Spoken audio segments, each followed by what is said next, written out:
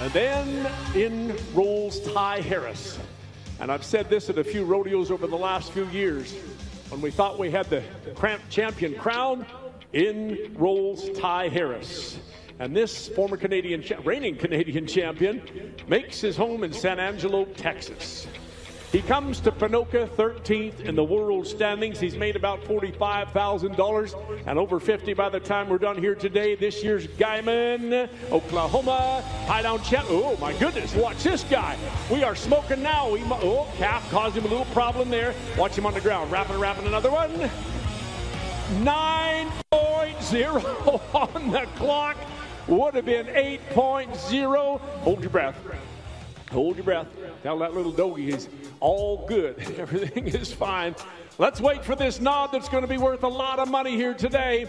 Ty Harris putting together a run to win unofficially the Ponoka Stampede by 1/10 of a second. How does that work, Ponoka?